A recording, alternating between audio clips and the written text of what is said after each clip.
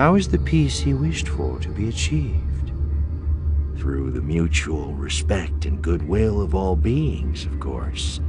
And how is that respect to be achieved? Simacro's smile faded.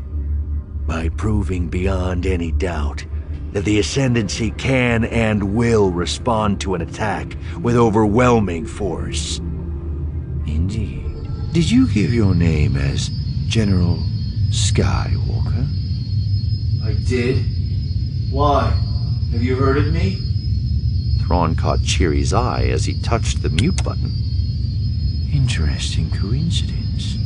You follow a long history written by the Jedi where they choose what they believe to be morally correct, instead of what is strategically sound. What's up, MetaNerds? This complete life of Mitth'raw'nuruodo, or Thrawn, is by far the largest series yet. Just in canon, it spans 6 books, several different comic series, a major role in a multi-season show, and tons of other sources. It all comes out to what will be 6 parts. From his earliest memories in the unknown regions, his rise through the Chiss Ascendency, involving run-ins with Anakin Skywalker, and how he became involved with the Emperor, concealing his true, hidden mission as he worked to eradicate the growing rebel movement, culminating in his mysterious disappearance. Let's begin his epic tale.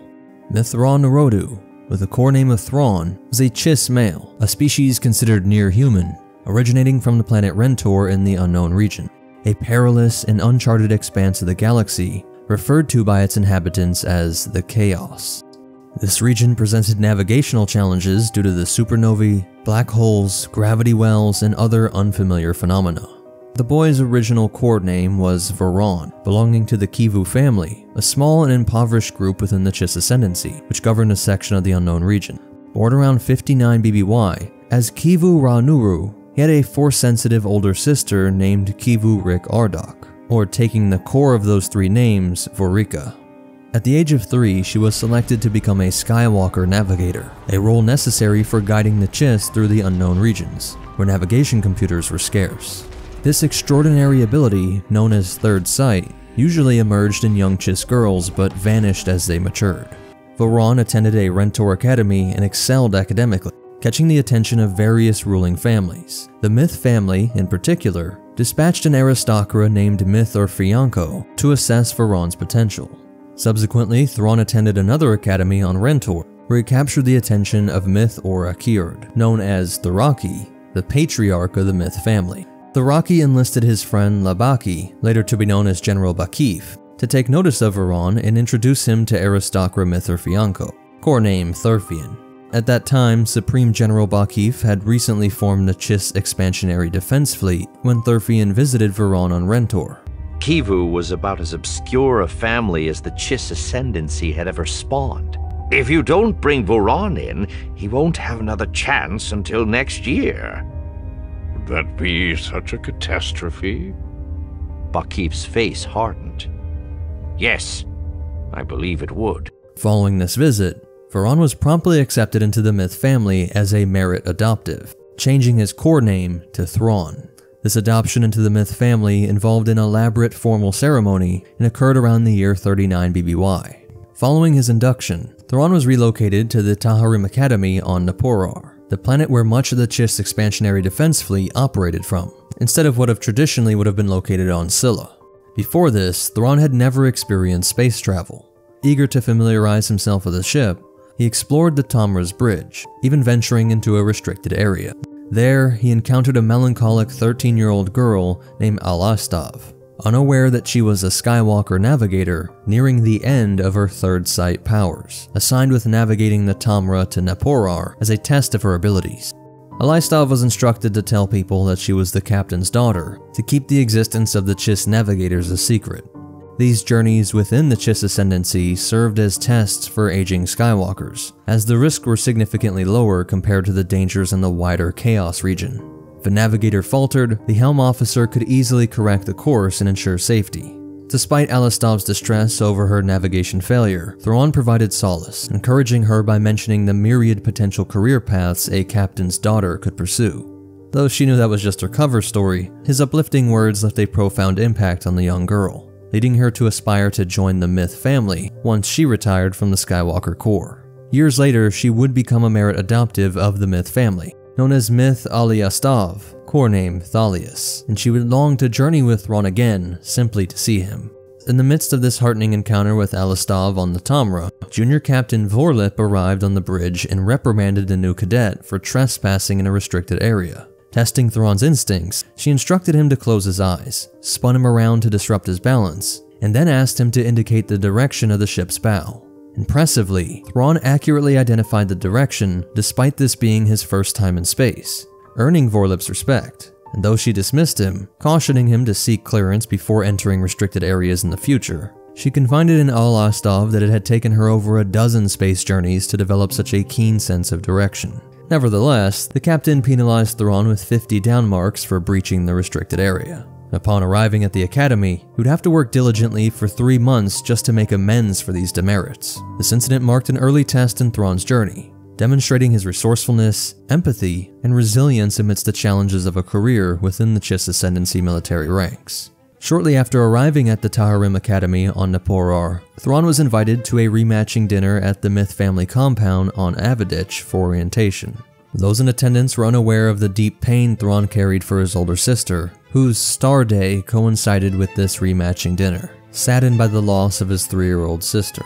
Thrawn was warmly welcomed by Aristocra Mitth'raw'nuruodo, affectionately known as Thras, who held the rank of cousin within the Mith family. Little did either Thrawn or Thras know that patriarchs Duraki of the Mith family and Stimlamiuvodu, Lamov of the Stibla family, had already had a plan in motion to forge a strong friendship between Thrawn and Thras. Recognizing Thrawn's exceptional combat talents and Thras's political acumen, they believed this alliance would elevate the Mith family to new heights and reinforce a long-standing but discreet friendship between the Mith and Stibla families. Thrawn's induction into the Mith family typically involved a formal welcoming ceremony at Avidich before proceeding to Naporar. However, an exception had been made for Thrawn, leading Thras to surmise that a high-ranking family official had been keen on having Thrawn join the fleet as quickly as possible. Thras was astonished when Thrawn astutely identified several artworks in the compound as creations of a female artist who had recently experienced a tragic family loss. These works had indeed been crafted by the historical Mith matriarch Mitth'raw'nuruodo, the Tragic, who had lost all 4 of her sons in battle during the final assault on Scylla. Thras sensed a deep personal loss in Thrawn's past, but the young cadet kept these secrets locked away, veiled behind his enigmatic eyes. Seeking to engage the new cadet and understanding his interest in art, Thras extended an offer to show him an extensive collection of artwork available at the Avidich compound. Curious about the duration of Thrawn's stay at Avidich, Thras discovered that Thrawn had been granted only 1 night there. Eager to prolong this mysterious man's time on the planet, Thras believed that getting him to stay for an extra night would result in only a few down marks, and assured him that the Mith family could have those demerits waived. To Thras's surprise, Thrawn revealed that he had already accumulated those 50 down marks, and perplexed by how Thrawn earned so many demerits, Thras learned of the political intricacies that enabled Thrawn's presence that night. Avidich's Arizi family patrial was in attendance at the rematching dinner. As rivals to the Mith family, the Arizi family aspired to dominate the Ascendancy military, including Bakif's newly formed Expansionary Defense Fleet. To showcase 3 military rematches to the Arizi family instead of 2, Patriarch Thuraki had requested Colonel Wavery, leader of the Taharim Academy, to grant Thrawn a 1-day pass to Avidich, aware that Thrawn needed to return to Naporar soon. Thras offered to show him the Patrial's art collection and describe the grand art gallery at the Mith family homestead on Scylla. Though Thrawn declined the offer, he expressed interest in examining art with the Aristocra on a future occasion.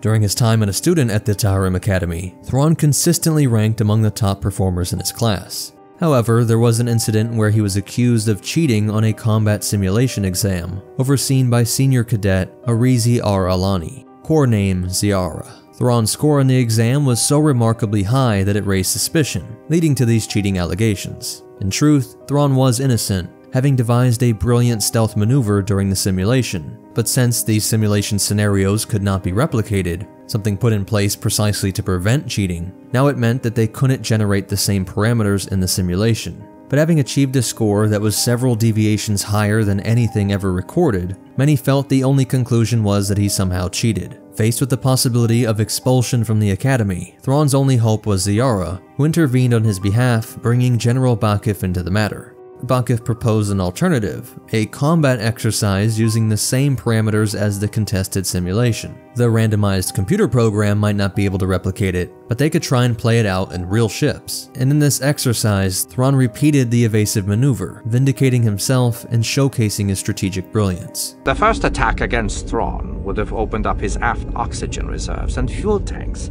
spewing both gases into space behind him, and fired a thruster burst. Those escaping gases would have ignited, temporarily blinding the attacker's sensors. Thrawn fired at Two's aft thrusters, damaging them in a precisely specific pattern that not only temporarily knocked them out, but also gave the ship a predictable wobble. Matching the pattern and hiding behind the ship, he then waited just long enough for 1 and 3 to turn their attention elsewhere, then came out and fired before they could respond. In gratitude for Ziara's support, Thrawn invited her to celebrate his acquittal with a night out. Instead of a traditional celebration with music and inebriating drinks, Thrawn took her to an art gallery to analyze alien artwork and glean insights into their military tactics. Utilizing the opportunity, Thrawn shared his knowledge with Ziara, teaching her how to analyze art for tactical info. Ziara then invited Thrawn to her quarters, where she displayed her sculptures, proposing a sparring match with softcoat sticks, seeing what he could tell about her from her artwork. Thrawn would emerge victorious, impressing Ziara with how he understood that she would fight with certain styles, just based on the artwork she chose. During their interaction, Thrawn's keen observation and deduction caused Ziara to blush, as he correctly inferred her honorable nature and reluctancy to employ dirty tricks against an opponent. This encounter marked a turning point in Thrawn's academy life, solidifying his reputation not only as an exceptional strategist, but he seemed more relatable and became an esteemed peer among his fellow cadets. Around 37 BBY, 2 years after being rematched into the Myth family, Thrawn successfully graduated from the Taharim Academy, and with a lieutenant's commission in the Chiss Expansionary Defense Fleet. During this time, Aristocrat Thras had been keeping tabs on Thrawn's progress, but the two hadn't seen each other since that rematching dinner. Unexpectedly, Patriarch Thuraki summoned Thras to his office and tasked him with a seemingly trivial mission: convince Thrawn to remain with the Myth family rather than joining the Stibla family as a Trialborn, with this Trialborn status being a promotion from merely a Myth family merit adoptive. Unbeknownst to Thras, Patriarchs Thuraki and Lamayov had orchestrated this all as a test. They wanted to see whether Thras would openly declare his friendship with Thrawn, still pushing for this friendship that could benefit both families. To fulfill this mission, Thras traveled from Scylla to Naporar to meet Thrawn for lunch at a bistro. As he waited, a peculiar Chiss named Stibla Pippin Sykok, senior aide to Stibla Patriarch Lamayov, decided to join Thras uninvited. The Stibla representative informed Thras that they intended to extend an offer of rematching to Thrawn and challenged Thras to offer something better.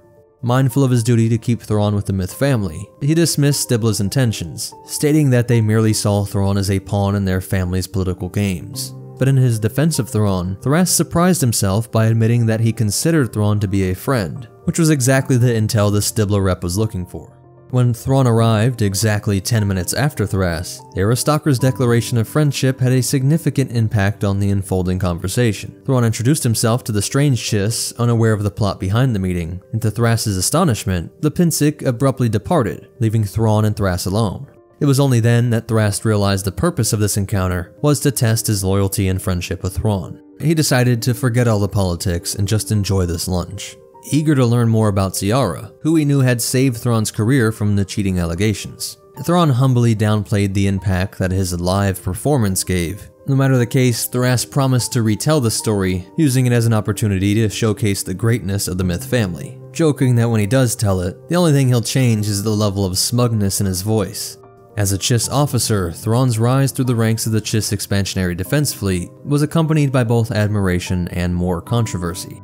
It had always been a practice that the Force-sensitive Skywalker Corps was kept a secret, and so they would hire Pathfinder navigators from the Navigators Guild for their services, making sure their alien neighbors all assumed that the Chiss also relied on the Navigators Guild for their sole means of being able to travel through hyperspace. During Thrawn's time as a junior commander on a Chiss diplomatic cruiser, the Ascendancy was dealing with pirates attacking their shipping freighters in the outer reaches of their territory. On one occasion, while heading to Bartramskov to meet with the new prefect, Thrawn and the crew stopped at the Guild Concourse 447 to hire Pathfinder Quilori of Uandalon in order to guide them through hyperspace. Quilori's navigation skills proved invaluable, ensuring the ship's timely arrival at Bartramskov. Upon reaching the planet, Thrawn and Quilori were alone on the bridge. He explained their situation and that they observed a ship belonging to another nation, resembling the pirates' crafts that had been attacking Chiss freighters. Though the Pathfinder suspected the ship to be from the Leoan regime, he couldn't divulge the information due to the Guild's neutrality rules. Thrawn's astute observations and deductions, however, led him to believe that the pirates were indeed connected to the Leoan regime, and he also sensed that Quilori might be aware of this connection, knowing that he would cover it for the Guild. Following this meeting, Thrawn conducted further research and discovered the secret that Pathfinders could track each other through hyperspace. Armed with this knowledge, he proposed a response to the pirate attacks to General Bakif, suggesting attacking the pirates without engaging the Leoan regime directly, despite the strict laws against preemptive strikes in the Ascendancy. He promised not to act unless he could accurately distinguish between enemy and neutral ships. Bakif, aware of the political implications and the need to project strength, approved Thrawn's request for 3 ships to deter future pirate attacks. While concerned about Thrawn's self-assurance, the general understood the importance of addressing these ongoing strikes, which tarnished the Ascendancy's reputation in the chaos. Thrawn's strategic brilliance and unwavering determination to protect the Ascendancy set him apart, but this would be the beginning of his critiques of using unprovoked strikes. With this mission approved, Thrawn and Quilori traveled to the Leoan Heartworld aboard a freighter, unaware that another Chiss ship, also guided by a member of the Navigators Guild, had arrived as well. Thrawn noticed the resemblance between Leoan patrol ships and the pirate craft, but Quilori remained skeptical. Despite being too deep in the Heartworld's gravity well to escape through hyperspace, Thrawn piloted the ship even closer to confirm his suspicions. As they approached a repair center with 2 patrol ships, Thrawn reasoned that one of them had recently raided the Massah system, but Quilori protested, fearing the involvement of the regime with the pirates. Thrawn questioned how he could be so certain of this, but the navigator denied any knowledge, now insisting on leaving, concerned that Pathfinders on the Leoan Corsairs could track them through hyperspace. Thrawn decided to eliminate any doubts about the pursuit of pirates, transmitting a message in a trade language known to the Leoan, confirming that they had found the pirates and ordering the second Chiss ship to flee.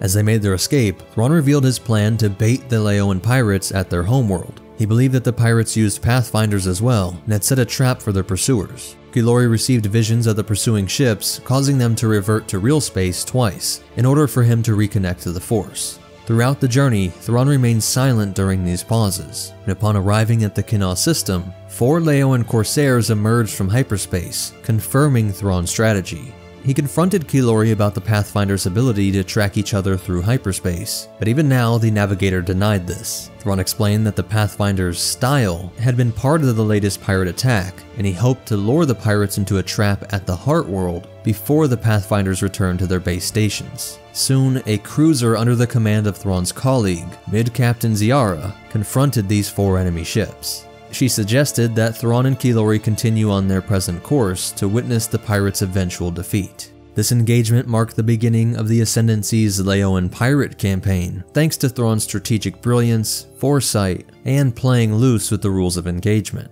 After the skirmish in the Canon system, General Bakif promoted Thrawn up 2 ranks, making him a senior commander, while Ziara was also promoted to senior captain for her role. The following year, Thrawn served as the 4th officer aboard the patrol cruiser Parala, which was under the command of Senior Captain Ziara. One fateful day, the Parala received a distress call from Security Officer Frangelic on the Garwan colony of Stivik. The planet and its orbital merchant hub were under attack by Leolan pirates, just like what the Chiss had experienced. Thrawn was eager to intervene and help the Garwians, but Ziara hesitated. She understood that stepping in would violate the Ascendancy's non-aggression laws and jeopardize her career. However, she found a loophole in the EDF's mandate. They were allowed to provide humanitarian aid to other nations and assess threats beyond the Ascendancy's borders. She decided to bring the Parala out of hyperspace and observe the skirmish at Stivik, using the pretext that these were the same pirates that they had encountered at Kinos, and thus it would be prudent to assess this threat. Thrawn, with his exceptional tactical insight, quickly identified the weakness and blind spots of the Leoan Corsairs. He offered to help Ziara defeat the pirates without any damage to the Pirala. She refused to engage them directly, but did allow Thrawn to calibrate the Pirala's ranging lasers. Secretly, Thrawn was using this to send a modulated laser message to the Garwians, revealing the vulnerabilities he had discovered in the Leoan ships. As soon as the Garwians received Thrawn's message, the tide of the battle turned in their favor. Only Ziara knew that Thrawn was the mastermind behind this victory. Despite her initial hesitation, she informed her first officer, Rosku, that her precious cafes aboard the merchant hub had been saved, hinting at Thrawn's incredible contribution to this unexpected outcome. Again, Thrawn was getting dangerously close to violating the rules of non-engagement, while also proving his brilliance to more and more people in the Ascendancy, even to their alien allies. And it wasn't long after the Stivik incident that Mid-Captain Rosku lodged a disciplinary report with the Defense Hierarchy Council, accusing Thrawn and Ziara of violating the Ascendancy's non-intervention policy. The involvement of Rosku's Klar family speaker brought the Syndicure into what would have typically been a solely military matter. In response, Syndic Thurfian chose to include the Myth family in the inquiry. General Bakif came to Thrawn and Ziara's defense, which led Rosku to perceive favoritism within the Ascendancy military. A month later, Rosku faced charges for a minor protocol infraction, and no one supported her. The EDF offered her the choice of official discipline or a quiet departure, leading her to join the Klar family fleet and nurture a lasting resentment towards Thrawn and Ziara. 4 months after the pirate attack on Stivik, the Pirala's officers were summoned to Scylla for debriefing and testimonies before the Council at Defense Force HQ. Among those called to testify was Thrawn. Coincidentally, Thras had been promoted to Syndic during that time. As the newest Myth family representative in the Syndicure, Thras handled menial tasks assigned by more senior Syndics. Thurfian, one of the few Myth Syndics overseeing Chiss Defense Force and Expansionary Defense Fleet operations, entrusted Thras with a data cylinder containing part of the Pirala's autolog record of the Stivik incident. Thurfian wished to keep this information confidential, limited to the Myth family Syndics only. Thras realized that the data cylinder held evidence related to someone on the Pirala potentially intervening in alien affairs, pulling off some sort of deceit. And it became apparent that Thurfian aimed to uncover any misconduct committed by Thrawn during the Stivik incident. Thras speculated that Thrawn might have found himself in serious trouble over the matter, and Ziara sought to shield him from the consequences, resulting in both being prominently featured in the report. While Chiss families were known to protect their own, adhering to the maxim, family sides with family, Thras sensed that Thurfian's animosity towards Thrawn surpassed his loyalty to the Myth family. Despite this, Thras remained uncertain of whether the senior Syndics wished to indict or vindicate Thrawn. Thras delved into the records of the Pirala's ranging lasers' modulated fire, which Rosku had previously alleged showed rapid fluctuations. He began analyzing the pattern of frequency fluctuations against known encryptions and various languages, starting with the primary Chiss language Ch'un, and proceeding through trade languages like Tarja and Saibisti. However, the frequency modulations did not match any known conventional pattern in those languages. Thras intentionally left Mini Sayat toward the end of the language list, buying time as he sought evidence to question whether the frequency modulation was intentional. But as he continued his cryptographic and linguistic analysis, he discovered evidence that proved that it might just be a coincidence. He noticed the modulator disc of the laser had been replaced shortly after the Stivik incident. Considering that such modulators were prone to occasional malfunctions, resulting in rapid frequency shifts, Thras deduced that the prior modulator on the Pirala had likely experienced such a malfunction. Unfortunately, since that replaced modulator had been broken down to scrap parts and recycled, it was impossible to definitively ascertain if it had malfunctioned. Moreover, the log of the part's replacement did not contain information about who performed the fix or the reason for this replacement, adding further intrigue to this investigation.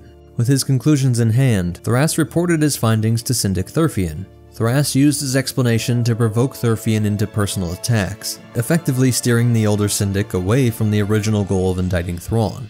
Although Thurfian's initial animosity towards Thrawn had led him down a path of bias, Thras believed that loyalty to family and friendship were essential foundations for the Chiss society. He was determined to protect his friend Thrawn and to uphold the Myth family's potential for greatness. With the matter seemingly settled, he pondered the wise words of Patriarch Thuraki, who had recognized Thrawn's potential to elevate the Myth family's prestige and power. Thras knew he had made the right choice in safeguarding his friend's reputation. Following this, Thrawn received his first command, the patrol ship Boko. During a routine patrol, the Boko received a distress call from a Chiss excursion liner owned by the Baudil family. The liner, carrying 8,000 people, was crashing through the atmosphere of a gas giant, with its thrusters and escape pods malfunctioning due to the intense magnetic bands and radiation. Thrawn sprang into action, knowing every second was crucial, and despite the vast difference in size between the patrol ship and liner, he activated the Boko's tractor beams in an attempt to pull the massive ship out of its deadly descent. But this wasn't enough to stabilize the liner, and so he shot off an emergency message to Ziara. And as the Parala arrived just in time, Thrawn explained that the passengers were gathered in the central cylinder, which still had functional shielding, and moved to fire the Boko's spectrum lasers upon the liner's port and starboard wings, knocking them off in order to lighten its mass. Some of Ziara's officers were initially taken aback, as they watched Thrawn's ship opening fire on the very liner they were supposed to rescue. By now, Ziara knew how to take Thrawn's lead, and the two worked together flawlessly. She diverted all emergency power to strengthen her ship's tractor beam, pulling the now lighter passenger liner away from the planet's grasp. The Boko swiftly returned to the Parala's side, reactivating its tractor beam and thrusters to assist in the rescue. After 15 tense minutes, the liner was successfully pulled out of the planet's atmosphere and gravity well, securing the lives of all 8,000 on board. Thrawn thanked her for responding, while she was still impressed by his quick thinking. But she warned him that their efforts might face opposition from some of the wealthier passengers, as blowing off those wings would have resulted in the loss of countless valuables, especially because the luxury suites were all along the wings. They both knew that saving lives took precedence, but in their political system full of vain ruling elites, they knew someone would be complaining. It was after this that he was summoned to a high-level hearing on Scylla. This was Thrawn's first time setting foot on Scylla, and he was accompanied by Ziara, who tried to reassure him that he had a political advantage in the hearing due to the presence of aristocra from various ruling families along with the saved passengers. And Thrawn resented how these petty politicians worked their way into everything. As they descended to Scylla's surface, he asked if the city they were approaching was Saplar, the capital city of the Ascendency. Ziara confirmed it was, and mentioned that it had once been a center of culture, and Thrawn, still under the belief of that commonly spread lie, believing it to be heavily populated, was surprised that a city of 7 million could not support both arts and government. Ziara knew the population figure was vastly inflated, and she promised to reveal the truth to Thrawn later. The hearing proved to be contentious, with representatives from the Baudil family demanding punishment for Thrawn, while others argued for commendation and promotion. In the end, the aristocra's claims and counterclaims balanced out, leaving Thrawn without a promotion or demotion, but they did strip him of his command of the Bako. Ziara was outraged by this outcome and apologized to Thrawn as they traveled back to Saplar. She offered him a position on the Parala and lodging at her family's homestead, despite the intense rivalry between the Myth and Arizi families.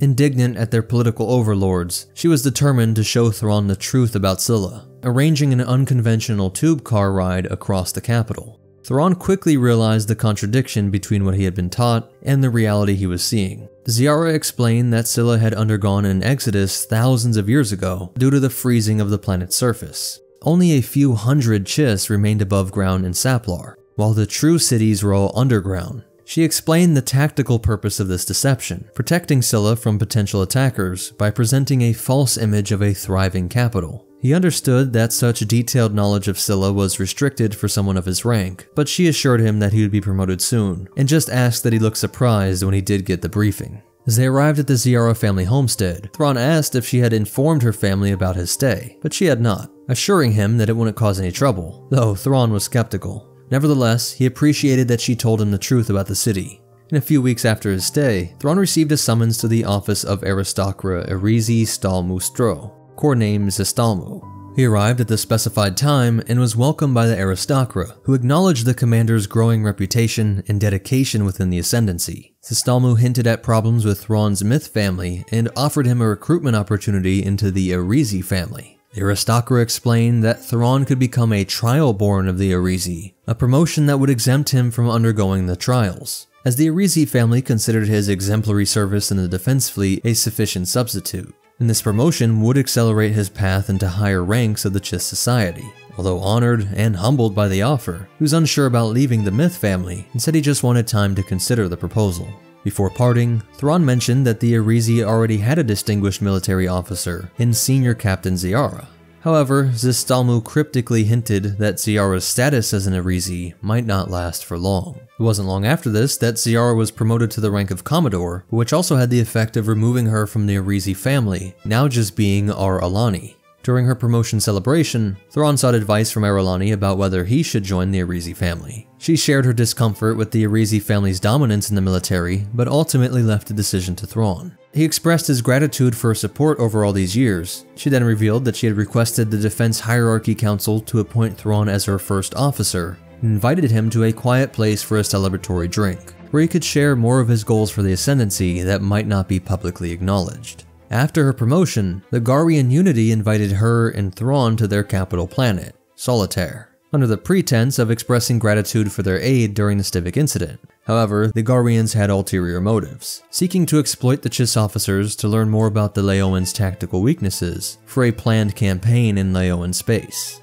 In response, the Leoan regime dispatched 2 diplomatic vessels to Solitaire in an attempt to negotiate a surrender to the Garians. Before the diplomats arrived, Thrawn and Ar-Alani had been treated as esteemed guests, fully immersed in Garian culture. The Garians took pride in their artistry, boasting numerous creators' markets that displayed exquisite handcrafted items, including clothing, artwork, and delicacies. During their stay, Ar-Alani admitted to Thrawn that she had started to see non-Chiss as individuals, a perspective she had not held before. She believed that Thrawn had always recognized the personhood of non-Chiss, and considered this a strength of his. In response, Thrawn's demeanor turned cold, as he asserted that he viewed non-Chiss as assets first, and people second.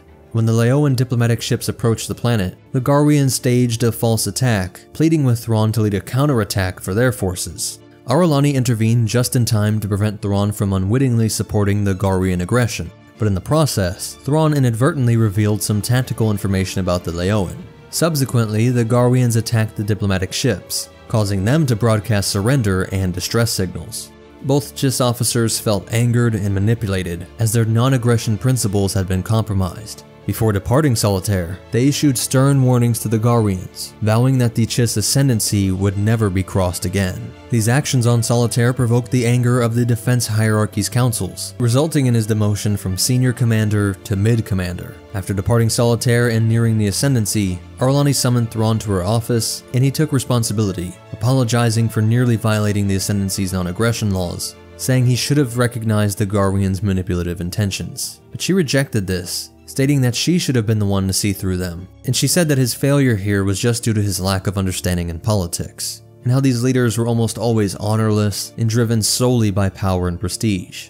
Thrawn asked for her help in understanding politics, and while she acknowledged it was useful, she thought it might be the one thing he was incapable of mastering, describing him as tone-deaf to the many intricate and self-serving maneuvers of politics. Despite his demotion, the Defense Hierarchy Council assigned Thrawn a new command, the Chiss heavy cruiser Springhawk. They considered placing him and his command ship in Picket Force 2 on the Ascendancy's eastern zenith border, far away from the Garians and Leoe. The Arizi family, who had previously offered Thrawn a position as an Arizi trialborn, now presented him with the opportunity to join them as a ranking distant, a higher rank than trialborn. In response, Thrawn's own Myth family extended an offer of trialborn status without the requirement to undergo the trials. Aristocra Thurfian was furious, believing that these families were rewarding Thrawn for a reckless and politically risky act, while Speaker Thistrian argued that keeping Thrawn in the family might bring them glory, leading Thurfian to suspect that the Arizi were bluffing, and thus they would desperately cling on to this man that would only bring them embarrassment or disgrace. Thurfian questioned who Thrawn's high-ranking benefactors might be, with Thistrian speculating that it could be General Bakif or Admiral Jafosk from the fleet side.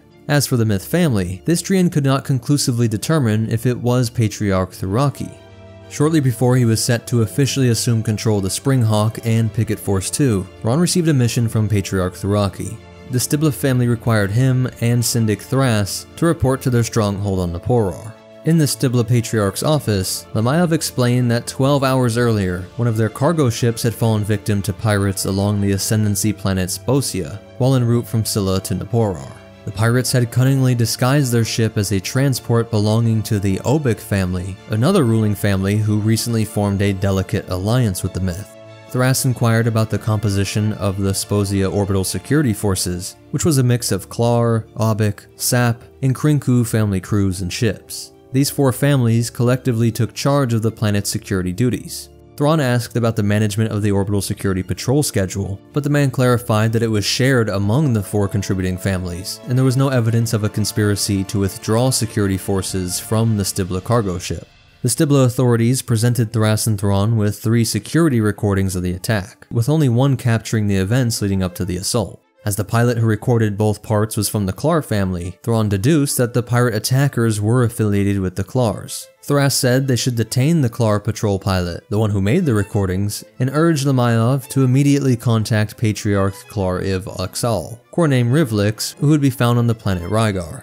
Lipinsk revealed that the Klar pilot responsible for the recording was already safely in custody, and Lamayov mentioned that Rivlix likely knew about the attacks, since they were receiving reports of high-level communications between Rivlix's office and Sposia ever since the pilot's detention.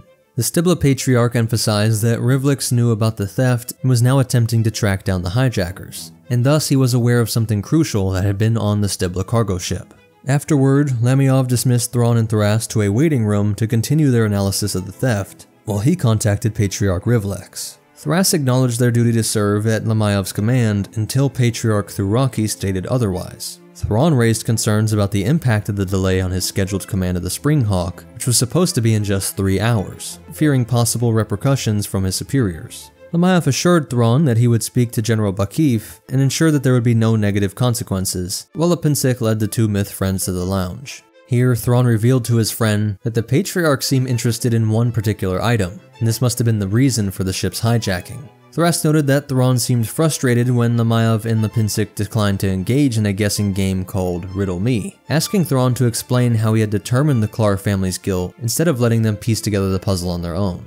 Thrawn expressed his disappointment, claiming that it was right in front of them, but his friend reminded him that he had a rare gift of insight. Most people didn't see things as he did, and that surely Lamayov noticed this about Thrawn as well. Within the Ascendancy's criminal law agreements, more severe punishments were prescribed for individuals of higher family status who committed crimes against other families. In extreme cases, a blood relative of a family committing theft or manslaughter could profoundly strain family relationships. For instance, if a cousin or blood-ranked member of one of the Chiss families killed a member of another family, that perpetrator would immediately face the death penalty. However, this penalty could only be carried out if the victim's family captured the offender, incentivizing families to police their own members, to both prevent and punish crimes against other families. In certain scenarios, neither family might want to execute the perpetrator, leading to a quiet resolution if the offender's family apprehended them first, never officially recording the crime. For 3 hours, Thrawn and Thras continued their investigation, while Patriarch Rivlix tried to delay Lamayov.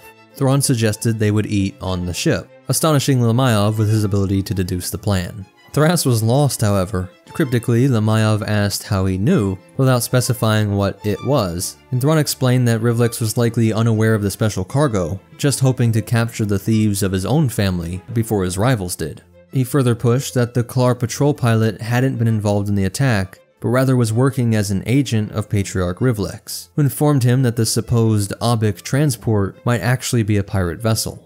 Rivlix and the patrol pilot had refrained from altering patrol command because they were uncertain whether the attack would occur, fearing that any alteration would tip off the hijackers and prompt them to attack elsewhere. Considering the tiered penalty clauses in the criminal law agreements between the Klar and Stibla families, Thrawn deduced that at least one of the hijackers was a Klar, with the high family rank of cousin. Lamayov corrected him, revealing that the hijackers were even higher ranked as blood. Under usual circumstances, the Stibla might have negotiated with the Klar family to settle the hijacking, but since the stolen cargo was a piece of the ancient Starflash weapon, it was too crucial to be left in the hands of the Klar family.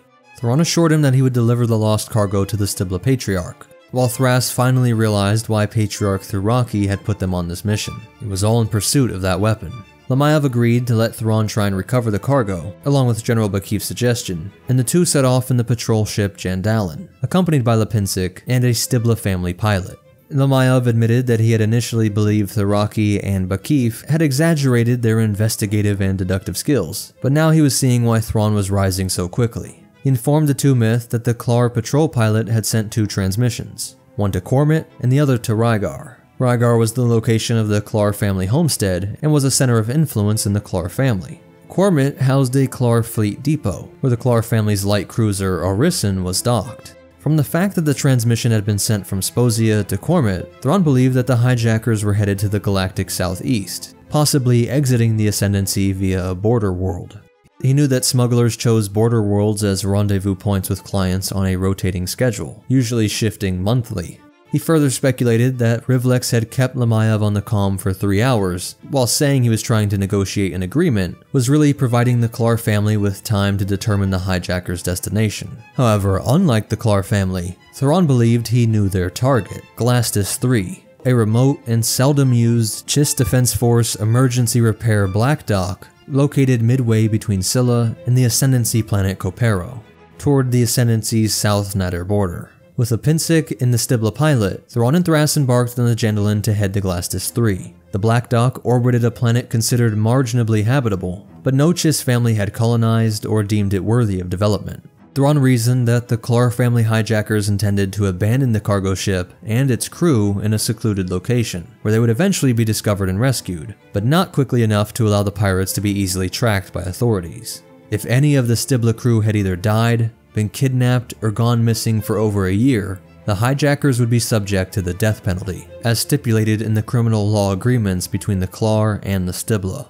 And let's call it here for part 1 of this epic series, as we see Thrawn start to develop his political skills and further refine his military genius, and what will lead to contact with the Republic and the development of his lifelong goal to become a deep undercover operative, seeming to serve the will of Emperor Palpatine. If you made it this far, please hit that like button, share the video, leave a comment, and subscribe. Those are all the best ways to help me out. But most important of all, remember, it's called the Chaos for a reason, and the Force will be with you, always.